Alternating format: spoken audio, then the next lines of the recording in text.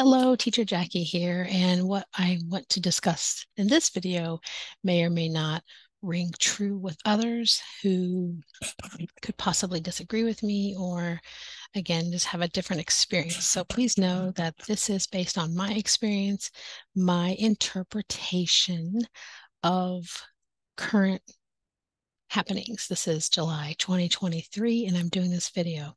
Again, I'm Jackie, and I have been teaching with VIP Kids since 2018. It has been an amazing journey. I first started just to do a little side income, and I still have that goal in priority. But I will say, after all this time, you just really enjoy the students, see their growth, enjoy serving the parents with this amazing curriculum and service offering, and it's just been an honor and privilege. Okay, so you'd be very, very surprised at what we're wasting our time doing. Back in 2018, we had certain kinds of training. 2019, I love the workshops. I'm really unable to attend the current workshops. I would love to go and or host some, but it's just not possible. And so I do these videos here. Anyway, the training that we get on how to do class, how to do feedback, how to do our bookings, how to do lots of things is really, really good, especially back in the day when we saw the videos from the parents. Parents would say what they're looking for in a teacher in the classroom, in the feedback.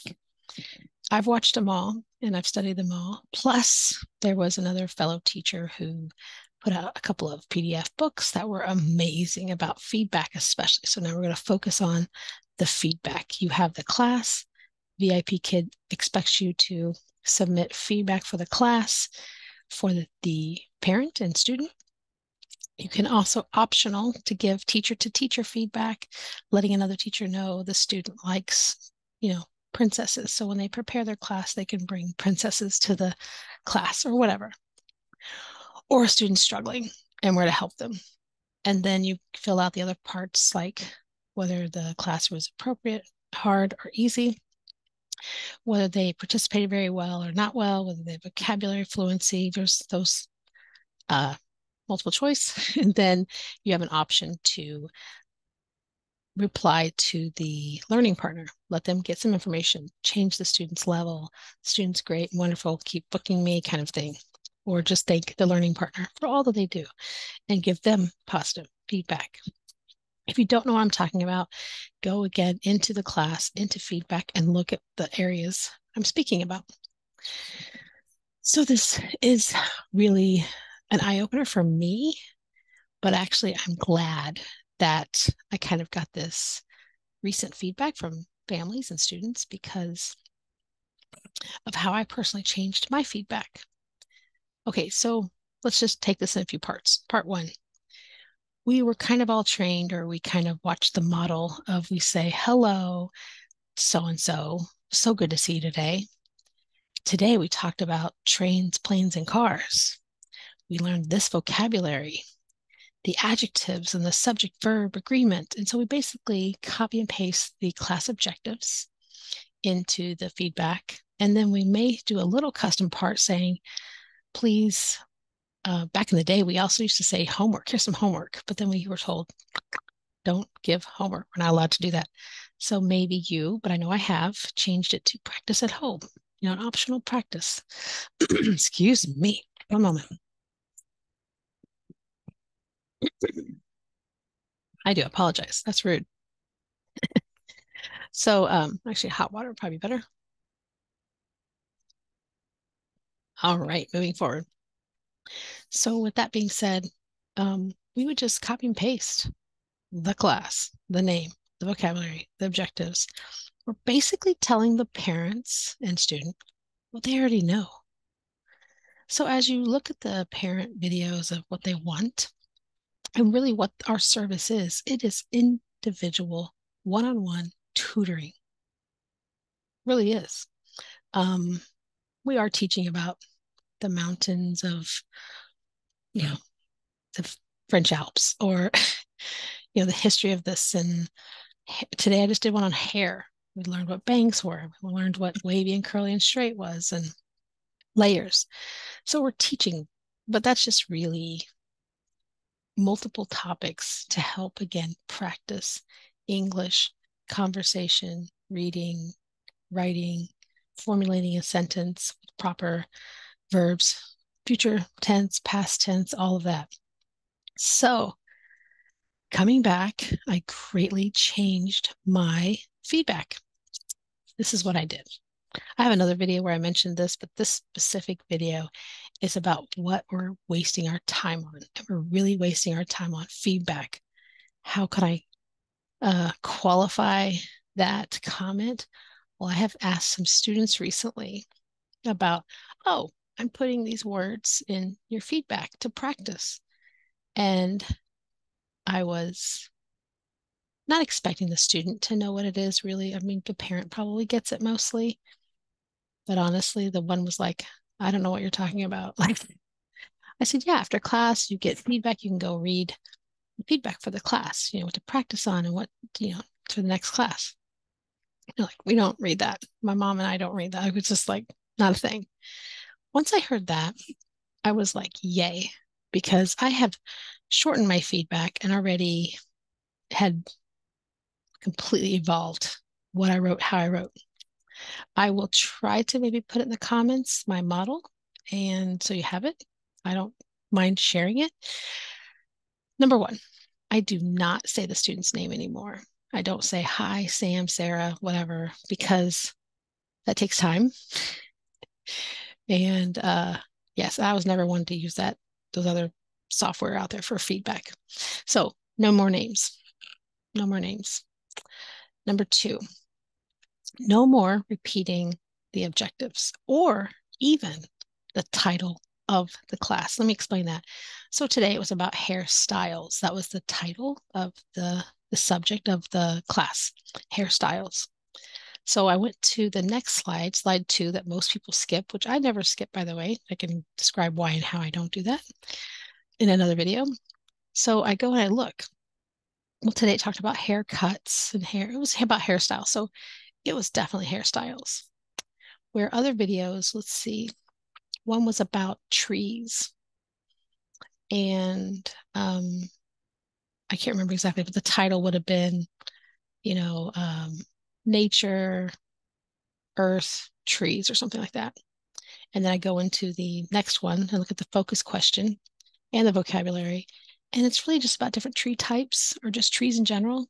So instead of saying nature, earth, or whatever, I just have in there that it was great to hear you talk about, read about, write about trees. I generically made it to read because most of the classes are guided reading. And I just put the word trees, lowercase, no quotes, nothing.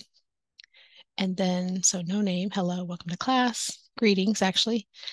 No name, no repeating the title or objectives. But I do put in the vocabulary. Why not? I'm actually thinking about not doing that soon, but that may be another revision. So it is, we learned or practiced or repeated the vocabulary, whatever. In some of the new lessons, you'll see the word and you'll see an N for noun, V for verb. I delete all those out. So I just have the words, tree, leaves, trunk, roots, whatever. The next part is the custom part. And so in my feedback, I put custom or, I think I put words. So I say, please practice at home. And I have the list of words. So I copy and paste that. So during class in the chat, I type the words. I don't hit enter. Sometimes I do, but in short, I don't. In the very end, thank you for your 5 Apple feedback. Again, you just make that assumption that they're going to do it or encouragement to do it. Some do, some don't, still to this day. So I love it. And then teacher. I literally just signed it teacher. For me, teacher Jackie, I will tell you what happened. Okay, so again, no more name, no more title, no more objective. Only mention vocabulary words. Mention custom words that they need to practice. And then say, thank you, you're great, see you next time, teacher. and leave it. So what helped me evolve to this, one was the books and other advice I had gotten years ago. Like, stop repeating what's already there. Use this little tiny paragraph to be individual, to be specific to that student. That's the value of you as a teacher to that parent and getting rebooked if you're really concerned about getting regulars again. The next part is I copied. I heard someone doing this before, but I hadn't done it until just, I don't know, a few months back. Copy in English what I wrote, put it into a translator, translate it to Chinese. I think it's modern or simplified, and then copy that and paste it back to English. Well, some of it was weird, but most of it was okay. That's why I changed my beginning to say greetings rather than hello or hi, Sally. Just greetings. It's just a very good generic worldwide, greeting. And then my ending, Teacher Jackie, would you know, you probably kind of feel this coming, would you know that it translated back to Teacher Jackie Chan? Oh, so I was like, I don't want that. So I just have teacher because most of them say, hi, teacher, hey, teacher. And I had a few adult classes and they're like, teacher, teacher. They don't say teacher Jackie. So teacher's fine, student's fine, just a very generic noun that we are, right? So I hope this helps you. Don't get frustrated of all that work you put into your feedback and making it what it is now, but be encouraged from now forward to simplify it, to save time for you, for the parents, the students, everyone. Because again, I can tell you, they're not reading it. They're not. And yeah, they're just not. And some are not doing feedback anymore, but I have been really blessed to get 5 apples. Not quite regularly, but often. Okay, so if you need a recap, just rewind and go look back. I won't waste your time. But again, I just wanted to tell you what we've been doing wrong, what we've been wasting our time at, and how to be better moving forward. So for me, I just copy, paste, insert the words, and I'm done with feedback. It is awesome. Especially if you need that little quick break between classes to go to the restroom or get a drink of water. And I don't want to do feedback after classes. I do them after each class, not after my chunk of classes. So that's it. I hope this helps you. I hope it was like, oh my gosh, oh my gosh, oh goodness, I've been wasting so much time doing all of this. So yeah, save time because again, we're wasting it and time's too precious. If you have any questions, comments, send them below. And I appreciate you. And I hope this was helpful. Again, Teacher Jackie here. Subscribe, like, share, and comment. And happy teaching. See you until next time. Bye-bye.